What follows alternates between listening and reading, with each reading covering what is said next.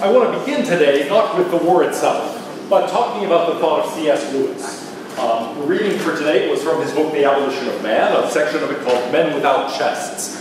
And Lewis is, in a way, the beginning, if you want to think of it this way, of the second half of the course. Why do I say it that way? Well, because this whole course is really about the decline and then rise of normativity. The loss of faith in values, the loss of faith in standards of excellence, standards of virtue and vice, standards of right action. People became initially cynical about those and then really gave up on them altogether. By mid-century, they were in a state of some disrepute, at least among those who were intellectuals in society, but especially among those who were affected by the First World War in some way.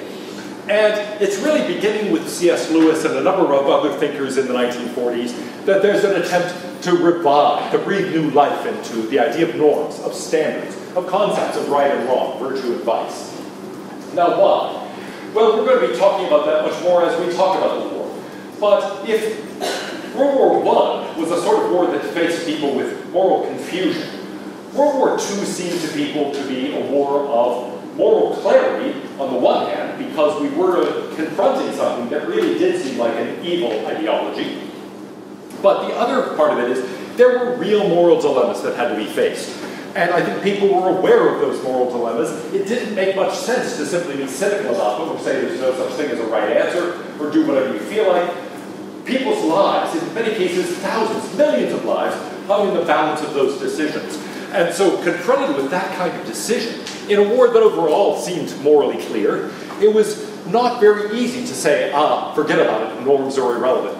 So often people in ethics distinguish between the justice of a war in two senses. The justice of going to war, and then the justice of conduct within the war. And as we'll see, in both cases, people felt a hunger for norms. In the first case, feeling that this was a justified war, they wanted some way of justifying that. They wanted to be able to explain why. It looked to people as if they were confronting in various ways and at various times pure evil. And the second thing was, really, within the conduct of the war, there were decisions to be made that really did confront people with moral dilemmas. Well, it was in this context that C.S. Lewis wrote just after the war. He himself was born in Belfast, Northern Ireland. He served in World War I. In fact, arrived at the Somme for the greatest and bloodiest battle of the war on his 19th birthday. But he survived. He became a fellow and tutor at Magdalen College, Oxford, and later at Cambridge University. And you see him here. He ended up writing not only a lot of academic things, but a lot of popular works. During the war itself, he gave a variety of talks on the radio to try to keep British spirits up and explain Christian values to them. He became a significant Christian apologist, writing works like Mere Christianity, and also writing the Chronicles of Narnia and a variety of other fictional works. He himself described his work as revolving around two themes. First, that human beings all over the earth have this curious idea that they ought to behave in a certain way.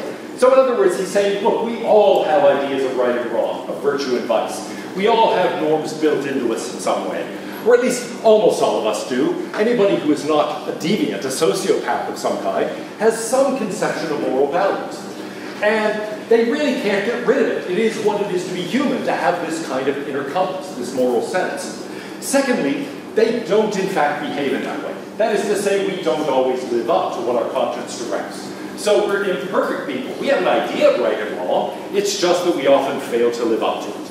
And he thinks of these as more or less universal. They are features of human nature. He says people know the law of nature, they break it. These two facts are the foundation of all clear thinking about ourselves and the universe we live in. So somebody like Shaw, who casts a sort of cynical eye toward values. Somebody like Nietzsche, who tosses all traditional values out and says we have to start anew. Lewis is saying, no, that's ridiculous. We all are built with this sense of a sort of moral structure of the universe. He refers to it in The Abolition of Man as the Tao, borrowing a concept from Eastern philosophy. In Confucius, the Tao just means the path, the way, the right way to live. And it's that sort of Tao that he's referring to. We all have some awareness that certain things are right, other things are wrong. And it's something that is, in a certain sense, basic to us. If it's a complicated issue, yeah, we may have to do a lot of moral thinking. But a lot of basic things are really fundamental. We don't have to think a lot about it. We have an intrinsic sort of reaction. If I were, for example, to bring, gosh, this is horrible because I love cats, but suppose I were to bring a cat into the front of the room here, and I were to just start kicking it around, and then I were to set it on fire. You would all, immediately, I would hope, have a horrible, a reaction to that is a horrible thing to have done, right? You would all immediately sense a violation of the Tao. Or suppose I were to do what ancient Zen Buddhist monks did, and as a way of instructing you, brought in a large stick and would beat you with it if you gave inappropriate answers. Okay? Or if you asked the wrong question.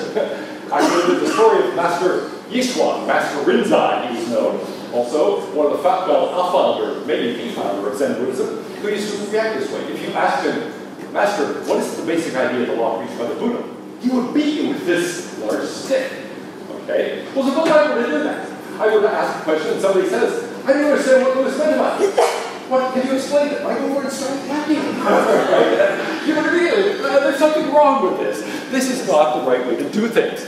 And so he says, look, we all have this essential knowledge of this, but we also realize people don't live up to it. People have this idea, and when they do wrong, they typically know that they are doing wrong. Lewis is an advocate of what is known as natural law theory. That is to say, he thinks morality is objective. There is an objective truth about what is right, what is wrong, what is virtuous, what is vicious. Those norms that are objective, he sees as following from nature, following from the nature of the world and from human nature. So it is part of the nature of the universe and part of our nature that we react negatively to certain things and positively to certain others. It is not, in other words, just something that is purely subjective in us. It's not a matter of taste. It's not something that really varies significantly from person to person. It is something that is really part of the order of the universe. And you might say those norms that are rooted in nature, including human nature, are things that have an objectivity because they are shared, because they really do stem from the structure of humanity and from the structure of the world. So what's wrong with, for example, kicking around that cat and setting it on fire? Well, it somehow violates the structure of human nature and it violates the structure of the world. It's something that goes against very, very basic principles.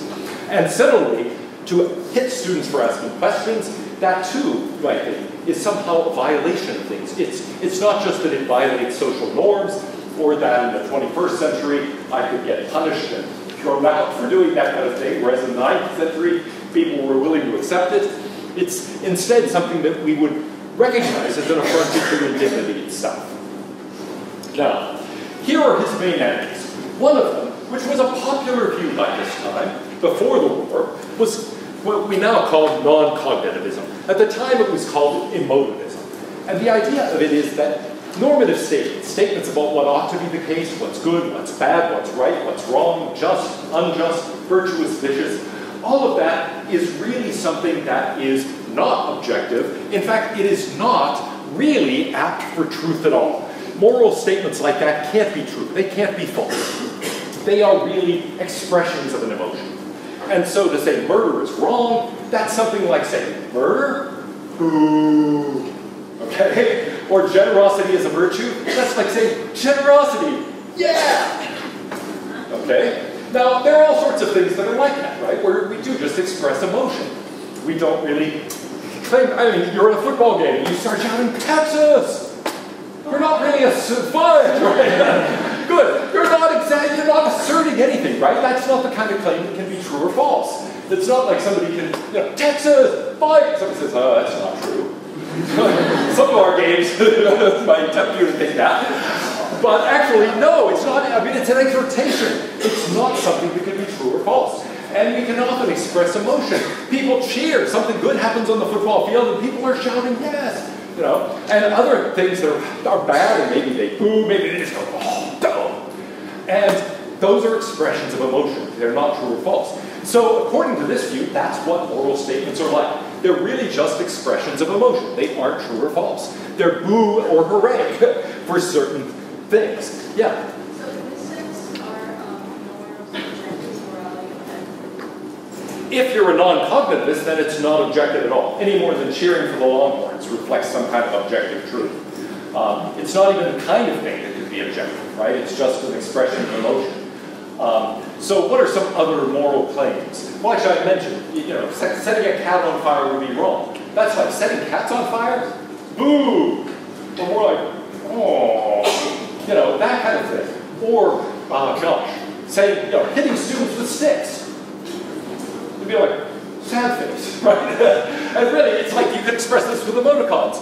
Hitting students, no? Sad face. That's sort of what it amounts to. And that's all that moral judgments amount to. And so the non-cognitivists just says it's all boo and yay for various things. Now, subjectivism is closely related, but not exactly the same thing. According to the subjectivist, and this is really his main target, and again, in mid-century there were plenty of people who were subjectivists, the idea is that normative statements could be true or false, but they describe attitudes. They don't just express attitudes like yay or boo, but they do describe them. And so here's the way Lewis puts it, in the words of Gaius and Titus, his two opponents here. We appear to be saying something very important about something, and actually we're only saying something about our own feelings. That's what his enemies here are saying. So murder is wrong in this view is I, or maybe we, disapprove of murder. Generosity is a virtue. That's something like I or we approve of generosity. You've heard a view very much like this before. Where have we encountered it in this course?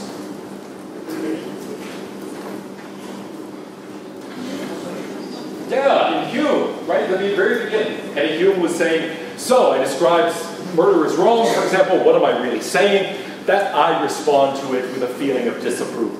And so I describe something as virtuous or vicious. What am I really saying? According to Hume, it's simply that I have a feeling of approbation or disapprobation in my breast. Okay? That's all it comes down to. It's a question of I approve, I disapprove. Now that's something that could be true or false. I could say I approve of something when in fact I don't. Maybe a lot of people are putting pressure on me to go along with the crowd on some issue. And even though I disagree, I say, okay, I approve. So I could lie about that. I could be wrong. This is something that could be true or false. Nevertheless, it's not in a very interesting way. I'm just describing my own feelings. So, hitting students, I disapprove of that. Now, notice, there's a sense in which you and I can't really disagree about this. If you say, I think it would be a good idea to start hitting students, well, gosh, then there's a disagreement in a way, but not really according to subjectivists, because you're saying you approve of it, and I'm saying I disapprove. Okay? And both of those things can be true. So it's something like somebody saying, I don't know, go OU, and somebody else saying, OU sucks. Well, I guess OU sucks is sort of a claim, isn't it? So I don't know what kind of claim it is. But anyway, that sort of boo, yay, in a sense we're disagreeing, but not really. There can't be any actual factual disagreement between us. There isn't any claim that I think is true and that you think is false. And the same thing here. I approve, you say I disapprove, we can both be right. It's hard to locate disagreement.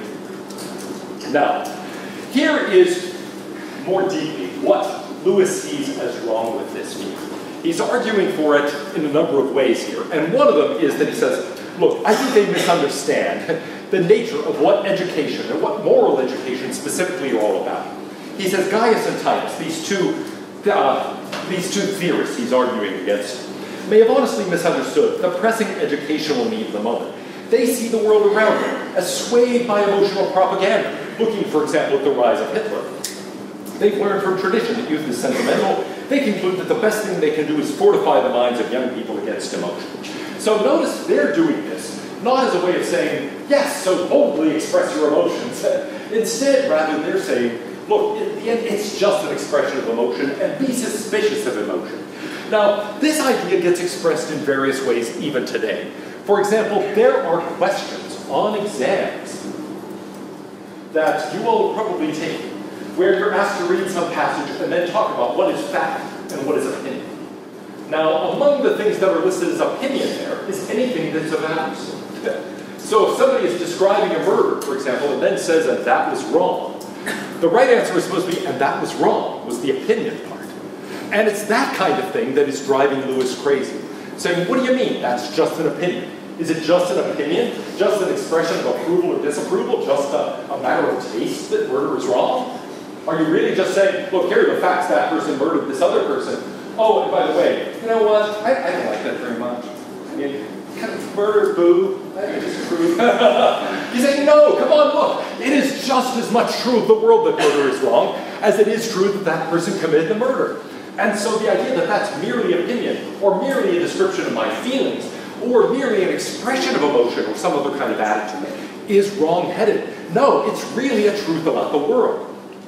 And in fact, he says, here's really what's going on. My experience as a teacher, he says, tells the opposite tale. For every one pupil who needs to be guarded against us, a weekend excess of sensibility, there are 3 who need to be awakened from the slumber of cold vulgarity. The task of the modern educator is not to cut down jungles, but to irrigate deserts. The right defense against false sentiments is to inculcate just sentiments. So here's his idea. Really, it's not just that emotion can mislead us, and so guard people against emotion. And by the way, all these normative things, all these ethical claims, they're just expressions of emotion, or they're just descriptions of emotion. He's saying, no, look, what it is to become a moral person is to develop the right kinds of emotions. You have this sense built into you of the Tao, of what the fundamental moral structure of the universe is, but it's something that can be squashed and hidden, or it's something that can be developed. You've got to develop it, and you've got to inculcate the right kinds of emotion. That's what education is all about. And so he says, here's the idea, really. Until quite modern times, all teachers, and even all men, believed the universe to be such that certain emotional reactions on our part could be either congruous or incongruous to it. Believed, in fact, that objects didn't merely receive, but could merit our approval and disapproval, our reverence or our contempt. So the idea is that when I say something's wrong, I'm not describing my own reaction to it, or even our social reaction to it. I'm saying it's worthy of disapproval. I'm not saying I disapprove. I'm not merely expressing my disapproval by saying, ooh. No, I'm saying it's worth disapproving. There's something wrong with it. And so I'm making a claim that could be true or false. Now, what do we mean? It could be worthy of disapproval. Well, here is basically his reconstruction. Murder is wrong. Roughly, that means something like, we should disapprove of murder. In other words, that's already a normative claim, and to unpack it would need a norm, like, we should disapprove. It's worthy of disapproval. It merits disapproval. It's the kind of thing we ought to disapprove of. Now, implicit in this, and really explicit in its justification for it, is the thought that emotions can be congruous or incongruous. They can be appropriate or inappropriate. They themselves can be right or wrong, and we can say you ought to react to this with a certain kind of emotion. Suppose you see a brutal murder, and your action is to say, oh, whoa, dude.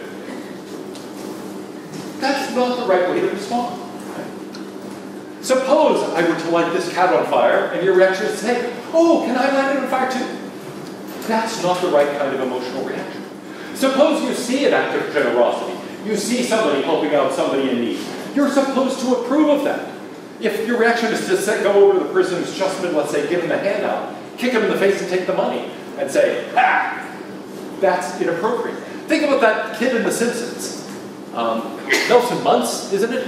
Who is constantly going around saying, okay? He's a good example of inappropriate emotion. Almost always, he's responding the way you're not supposed to respond to that. He sees somebody suffering, and he goes, and that's not the way you're supposed to react. Or suppose somebody trips and stumbles and falls down the stairs here. You might laugh if they're not, right? But suppose they fall down and they break their arm. What if you laugh? That's so funny. Well, your arm's broken. You're not supposed to react that way emotionally. Now, you might approve. You might say, oh, that was really funny, dude. That's not the way you're supposed to react. And so we can judge whether emotions are appropriate or inappropriate. And he finds various historical models for this. He says, Augustine defines virtue as ordo amoris, the order of love, the inordinate condition of the affections in which every object is accorded the kind of degree of love which is appropriate to it.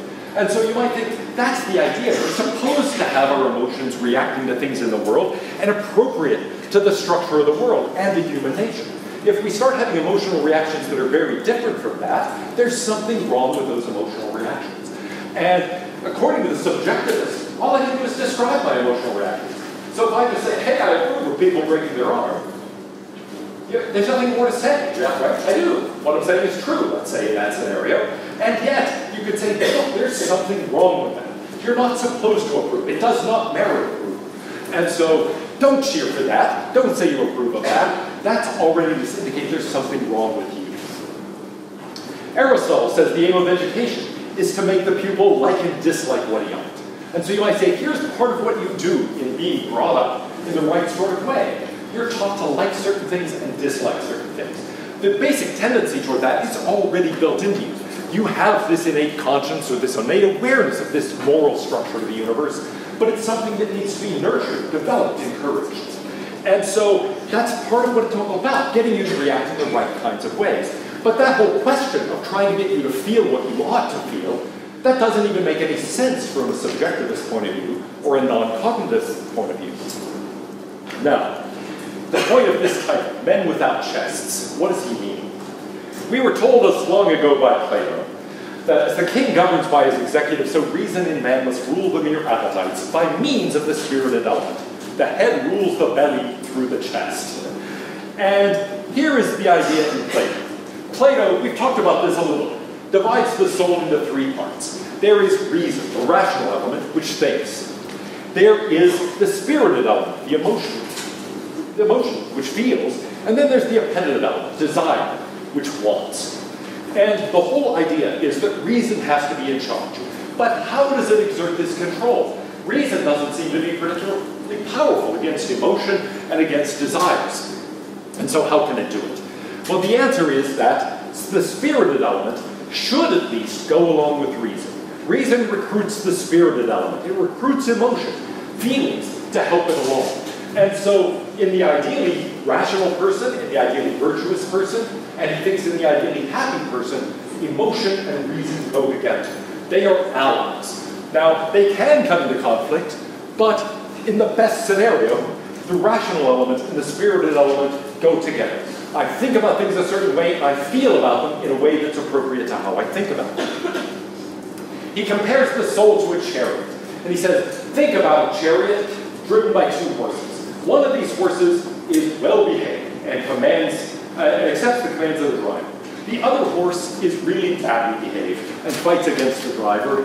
And then the driver is trying to control things. His ally is that good horse, but then the unruly horse, that's difficult to control. The idea is supposed to be that reason is like the driver of the chariot. It by itself can't propel the chariot, but these two horses can. One is emotion, and at least in the well-functioning soul, emotion is working together with the driver. It's the one that accepts the commands of the driver. On the other hand, desire, that's the one that is harder to control. That really is responding to things that have nothing to do with reason, and so is responding to things the driver doesn't care about, and so the driver has to work to control that horse, but can use emotion as a guide. And so here's the little picture. Yeah, we've got reason there in the chariot. The noble, well-behaved horse is emotion, and then desire is the other horse that is much harder to control. Now, we might say that Lewis is introducing here something I'll call the paradox of subjectivism. The subjectivist does approve of and recommends certain virtues. But he says, look, the subjectivist actually has a position that undercuts those virtues. If you're a subjectivist, what's the point of developing virtues? What's the point of actually developing in yourself the right kinds of emotional responses, or, for that matter, the right kinds of actions? There isn't any point. After all, it's just a question of what you subjectively approve and disapprove. And here's how he puts it. And this is a very famous quote, by the way. And all the time, such is the tragic comedy of our situation, we continue to clamor for those very qualities we're rendering impossible.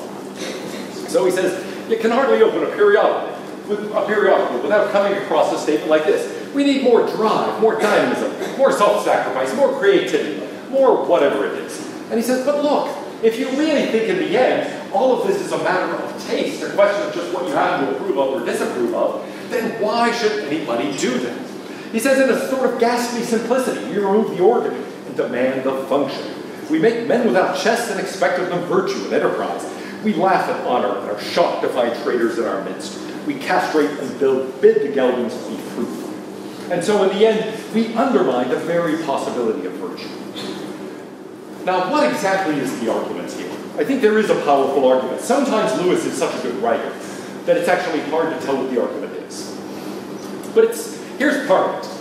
Suppose it really is just a matter of what I approve and disapprove. That is to say, when I say something's wrong, I'm really just saying I'm disapproving of it. If I say something's right, I say I approve of it. I call something a virtue, I just mean I approve. Well, why should that motivate anybody else? Okay? It offers no reason to do the right thing or to seek virtue. That I approve of something gives you no reason to do anything, right? I mean, I approve of generosity. Why isn't that just like I approve of the Pittsburgh Steelers? Or I like mushrooms. Does that give you reason to do anything? I mean, I'm a fan of the Pittsburgh Steelers. So what does that mean for you? Nothing at all. It implies nothing about what you want to do with respect to football or anything else. Suppose I say I like mushrooms. What does that imply about you? Should you go out and eat mushrooms? Because I like them? No, right? There's no motivating character to that at all. So I say, I approve of generosity. I approve of kindness. I approve of wisdom. You say, so what? Right? Maybe you don't like mushrooms. Maybe you don't like the Steelers. Maybe you don't like generosity. Okay, there's nothing much more to be said. It's all in the end a matter of taste. And so this kind of thing can't motivate anyone at all. So what's the point of saying, people should be more creative, for example, if in the end that's just a way of saying, hey, I like creativity. You can say, I don't know. And there's nothing more to be said. So for example, I went a little silly here, but suppose I say, I really like clothing with cats on it. Okay, I'm fond of cats. Maybe I'm fond of cat clothing. I had no idea when you Google this how many things come up. But there are, for example, cat sweaters. Like that. Cat sweatshirts, cat shirts. There are cat jackets. There are cat skirts. There are cat stockings. There are cat dresses. Oh, and more cat dresses. There are cat wedding dresses. Now, why should this motivate anyone, right? Are you inspired to go out and get clothing with cats on it? No. Yeah. But I mean, in general, you might think, no. I mean, look at the model on the left. She's looking down. It's like, I hope nobody recognizes me. Look at the one on the right. She's like, are you serious? I have to wear this. Or look at her. She's carrying some sort of chain. She looks like she's about to strangle the photographer, right? And so the fact that somebody likes this doesn't mean you have to like it or anything. Now, it's actually worse than that. It's not just that it doesn't motivate. It actually undercuts virtue in the following way. It implies that virtue and vice are really just matters of taste. But here's the thing. Developing our moral sense, developing virtue, trying to abide by criteria of right action, all of that is hard. It requires hard work. It requires thought. It requires sacrifice. It requires self-sacrifice in a lot of cases. It requires attention. It requires, well, delayed gratification. I mean, quick question quiz. Take a 2-year-old. How can you tell whether that 2-year-old will succeed at life? Here's the simplest possible test that psychologists have worked on. It correlates with all sorts of things later. Give them a marshmallow. Assuming the kid likes marshmallows anyway. And say, now, I'll give you another one in 10 minutes if you don't eat this one. If you still have it 10 minutes later, I'll give you a second marshmallow. Can the kid wait 10 minutes or not? The children who can't tend to do poorly academically and tend to have very low incomes throughout life. The kids who can wait tend to do well academically and do well in life. And it's like, whoa. Now, some of that suggests this is part of our innate, tendencies, but this is something also that can be developed. You can learn to delay gratification. You can learn to work hard for goals. However, you might say, look, what incentive do I have to do any of that if it's just a matter of taste? I say I like mushrooms. You don't think, well, I better get hard to work to develop a taste for mushrooms then. I mean, what sense would that make? And so similarly, I say, I admire creativity. Are you going to go out there and be inspired to try to become creative? I say, I really admire hard work, careful argumentation, and so on. You're going to say, ooh, I better do that. Instead, you might just say, well, I don't. Tough luck, man. So not only does it not give you an incentive, you might say, by suggesting it's a matter of taste, it really undercuts any motivation you could have to develop this kind of thing. Well, as I mentioned, I think that Lewis is motivated And many thinkers start being motivated around this time to say there must be more to norms than we thought. We thought that if we got rid of normativity, we'd be getting rid of people's reasons for living for certain things, for dying for certain things, for killing for certain things. And so surely a world without norms would be like that world John Lennon imagines, where everybody lives together in peace and harmony. But it became clear by the 1940s that was not true. And so people started thinking, wait a minute, maybe we needed those conceptions of right and wrong, justice and injustice, good and evil.